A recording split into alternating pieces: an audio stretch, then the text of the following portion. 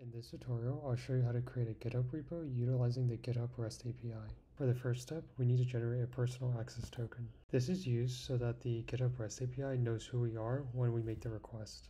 So to start, go ahead and just go to your settings here in the top right, and then scroll down to developer settings, and then go to personal access token, and then click on generate new token. And once you get to this screen, go ahead and just name your personal access token, and afterwards select an expiration date. I'll just do 7 days for this example. And now go ahead and just select this first checkbox next to repo, and then go ahead and just click generate token, and make sure to copy the token here, because once you leave this page you won't be able to see it anymore.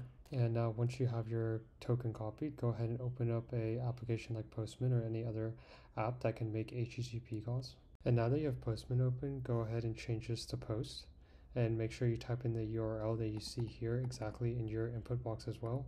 And then next, go to your authorization tab and make sure you select bearer token, and go ahead and paste the token that we copied from GitHub. And now just go to the body tab, and here go ahead and just make sure to select raw, and then make sure this option says JSON, and go ahead and just copy exactly what you see here.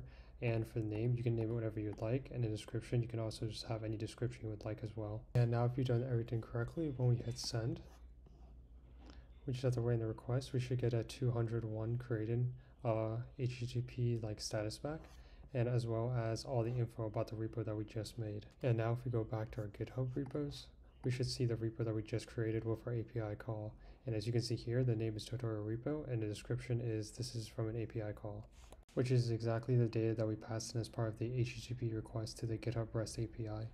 And if you want more information about the specific API call, I'll make sure to leave a link in the description to the GitHub documentation where it explains exactly what data is needed to make this exact call.